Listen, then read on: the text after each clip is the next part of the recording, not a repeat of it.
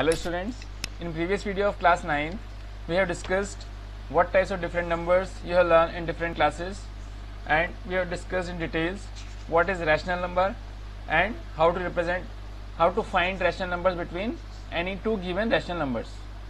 In this video we will learn about what is irrational number, how to locate irrational number on the number line, and the questions based on exercise 1.2. So let's start. Irrational numbers are the numbers which we cannot write in the form of p by q. Means the numbers which cannot be written in the form of p by q are irrational numbers, where p and q are integers and q not equal to 0. Some examples of irrational numbers are root 2, root 3, root 15, pi is also irrational number, and this decimal number 0.10, 100, 100. So let's explain it. Let's discuss it. Here root 2, root 3, root 15. So this 2, 3, 15, all these are not perfect square. So under the radical sign means square root of non-perfect square numbers are irrational numbers. Pi is also irrational numbers. When we take pi value is 22 by 7, means 22 by 7 is its approximate value. So if someone asks for 22 by 7 is rational or irrational, so it is rational because we can write it in p by q form as we discussed in the previous video. But pi, its approximate value is 22 by 7, its actual value is 3.14159 and so on up to infinite. There are infinite digits after decimal in value of pi. So this is irrational number, and also it is non-recurring. It's neither terminating and non-recurring. That's why this pi is an irrational number. Now why this decimal number is irrational? Because this is also 0.10, 100, 100, and so on. So zeros are increasing now, means the same set of digits is not recurring. Here if it is 1.10, 10, 10 up to infinite, that will be rational, but here it is 0.10, 100, 100, and so on. So that's why it is an irrational number. Now are all the numbers which are under the square root are irrational? No, because root 4 is perfect square, so root 4 we can write as 2. That is rational number because 2 can be written as 2 by 1. One more important point, every real number r, real number can be either rational or irrational. So every real number r can be represented by a unique point on the number line. Means we can represent every real number on the number line, either it is rational or irrational. Now one confusion here for the students, root 4 is 2 or plus minus 2. So I'll clear that. Root 4 value, because this under the square root only positive is real number, so root 4 is only 2, it's not plus minus 2, it's not plus minus 2, because the value which we get after the square root for the positive number, it is always positive. When we get plus minus 2, we get plus minus 2 in case if it is given x square equals to 4. So we write that x equals to plus minus root 4, means again it is plus minus 2 only. Getting my point? So I think your confusion is clear, because x square means this is 2 degree, so we have two roots, so plus or minus 2, but again the value of root 4 is only 2. Let's discuss how to locate root 2 on the number line. So locate root 2 on the number line. First you have to draw a number line. Let's this number line L, this point 0, 1, 2, minus, here left side it's minus 1, minus 2. These points are on equal distances, okay, and it goes on infinite both the sides. Right hand side is positive and left hand side it's negative.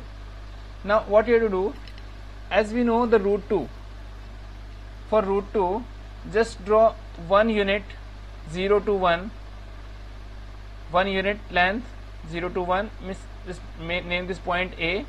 So 0 1, this is 1 unit, and now draw a perpendicular on this point A and make it 1 unit distance. So this OA is 1 unit distance and AB is also 1 unit distance as it is given here.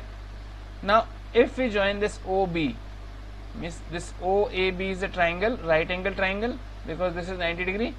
If you join OB, that will be the length root 2 units.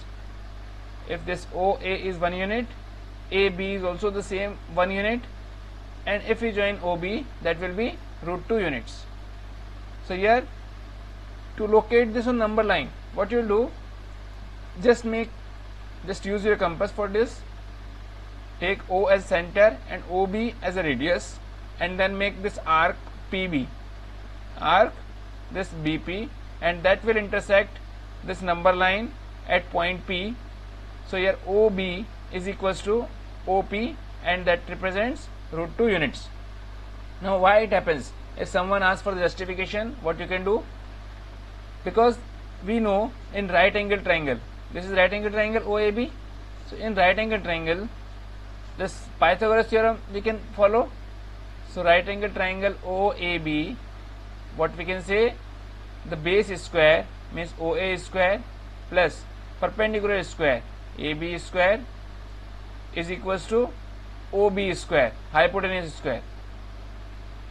Here OA is base, AB is perpendicular, and OB is hypotenuse. Hypotenuse is the longest side in right angle triangle. So here what we can say, this OB, because this OB is root 2 na, so how we get this? So OB is equals to taking square root both the sides. So this is square root of OA square plus AB square. So OA is here 1 unit, so this is 1 unit. AB is also 1 unit, so this is also 1 unit. Now 1 square plus 1 square is 2, and its square root means under the radical sign it is now root 2. So I hope it is clear to you. You can plot root 2 on the number line. Now let's say how to locate root 3 on number line. To locate root 3 on number line, first we'll locate root 2 only. Okay, because to locate one greater number, we have to just locate the previous number on the number line. So locate root 3 on the number line. Here root 3.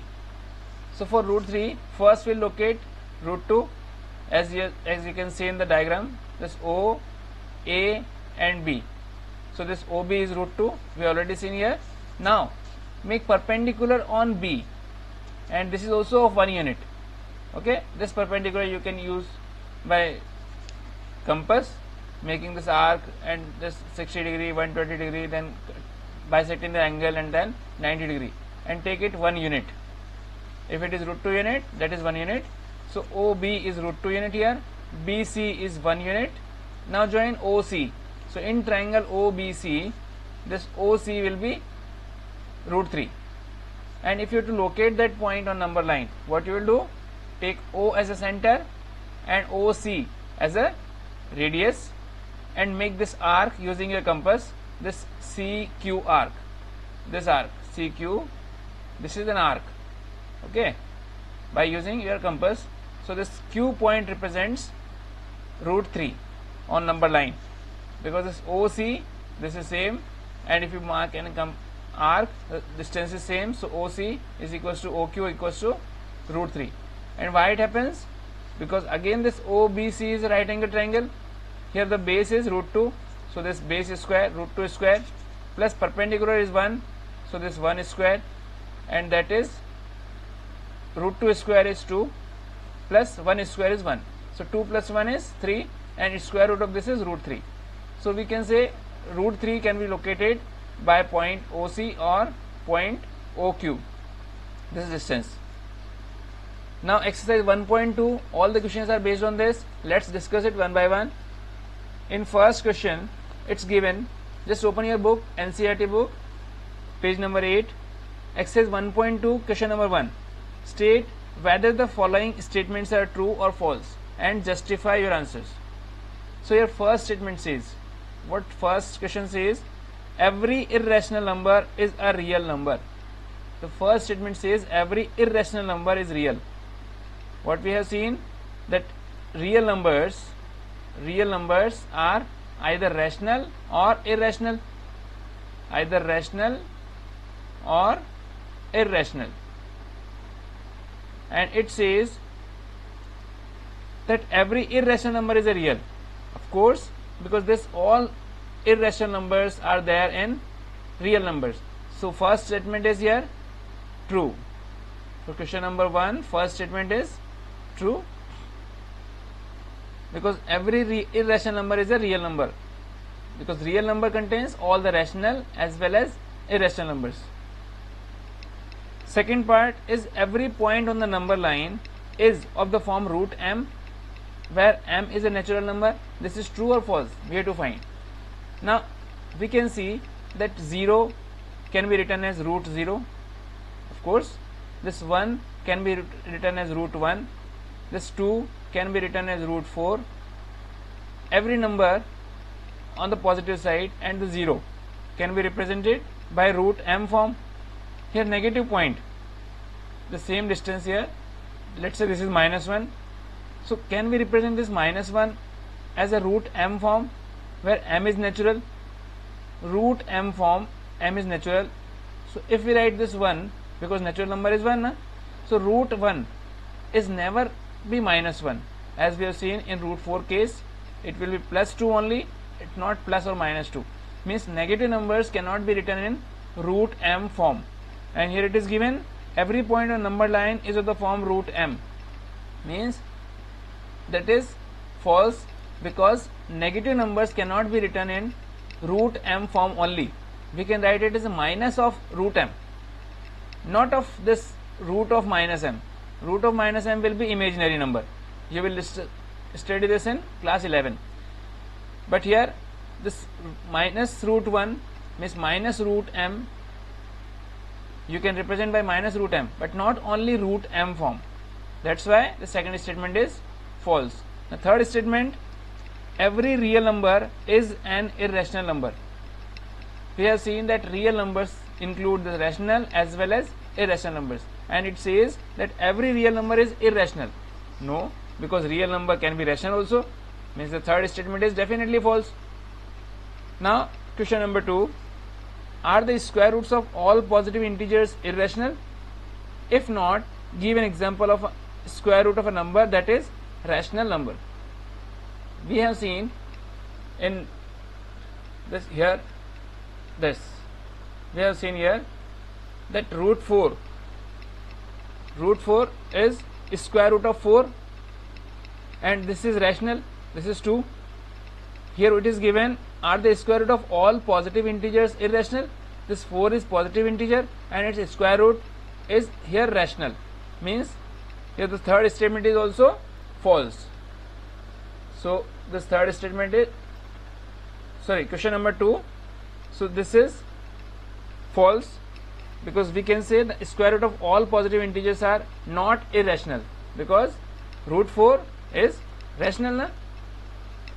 And here examples is also there, root 4, let's say you can see root 9, because 9th root is 3, root 9 is 3, similarly root 16. So all positive perfect square numbers square root will be rational.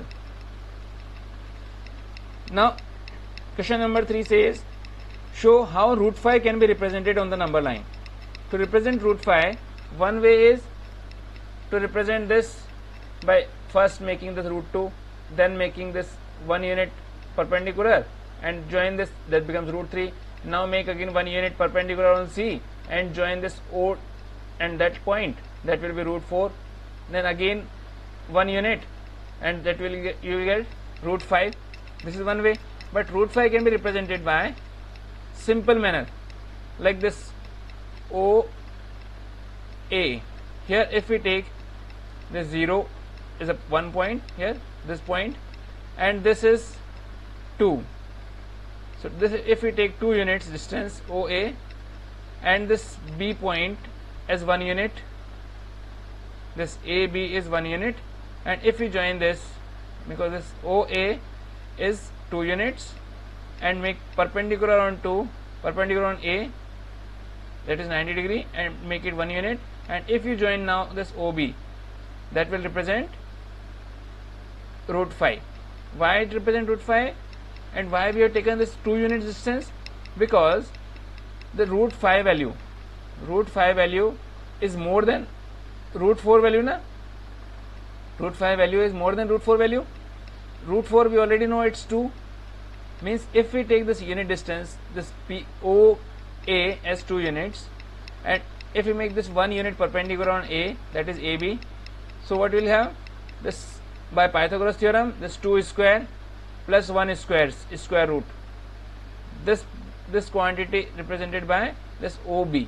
So here 2 square is 4 plus 1 square is 1. So 4 plus 1 is 5, means root 5 is the number which you can locate by this OB. And if you have to plot this on number line, so what you will do? Take O as center, OB as radius, and draw an arc that cuts it on number line. So root 5 value is greater than 2. I think it is clear to you. Question number 4 says, it's a classroom activity, square root spiral. So if you want this, just comment below. I'll make the separate video for this. Thanks for watching.